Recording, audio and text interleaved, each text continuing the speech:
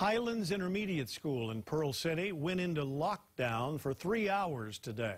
Students were told to hide under their desks and stay there. We were the first to tell you about this in a push alert. Jen Boniza has the latest. Jen? Joe, HPD's bomb squad was called in, but it turned out to be nothing serious. Still, the hours of worry frustrated parents, some of who told us they heard about the lockdown from their child. The call about 2 suspicious packages at Highlands Intermediate came in just after 11 this morning. HPD closed the street fronting the school. The bomb squad moved in to investigate 2 suitcases left near a bench on campus in full protective gear.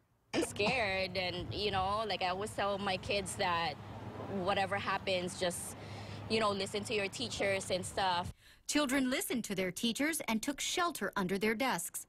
Parents we spoke to say that's what their children were doing when they texted them. Initially, we got a text from my son. He told us that something was wrong and they was hiding underneath the desk. So we came to check it out. When we first came, only had little police by the office area. Hano says they were told to go home, and the school didn't call until 45 minutes later.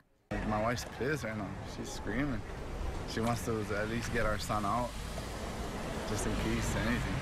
The lockdown was lifted at 2:05 p.m. HPD says the suitcases were filled with clothing and stuffed animals. We'll let you know if the person who left the suitcases comes forward. Joe?